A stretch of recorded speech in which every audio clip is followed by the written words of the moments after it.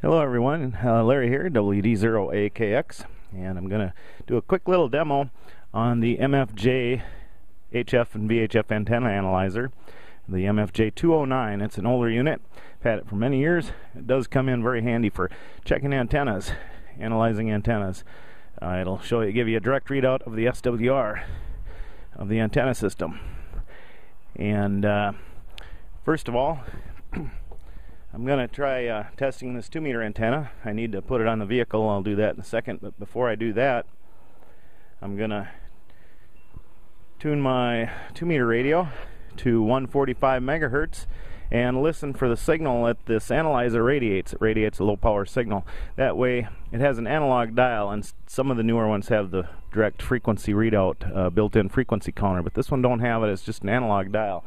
So what I like to do is just verify the frequency that I'm checking if I can. So I will monitor on the radio.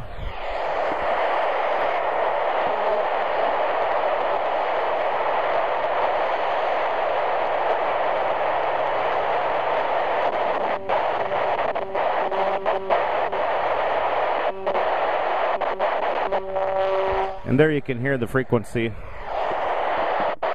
So I know that this unit is now tuned to 145 megahertz exactly on that dial. So I'll go ahead and put the antenna on the vehicle.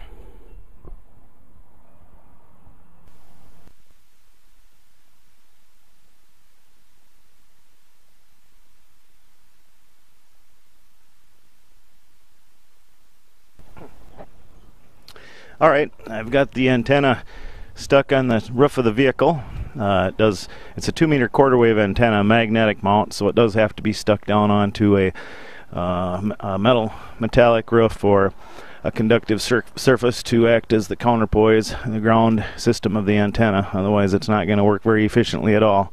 So let's go ahead and turn my meter on. And you can see at that frequency, 145 megahertz, that I had it tuned. My SWR is about 1.3 to 1 there right now. So it's very acceptable level. And as I tune the frequency, it's fairly broad, the resonance of that antenna, it looks like. As I get off the frequency a ways, then my SWR shows a high reading.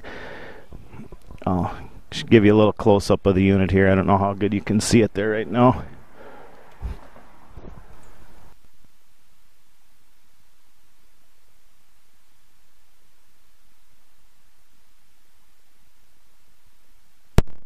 This is a band switch, frequency ranges, and then the dial let you select your frequency.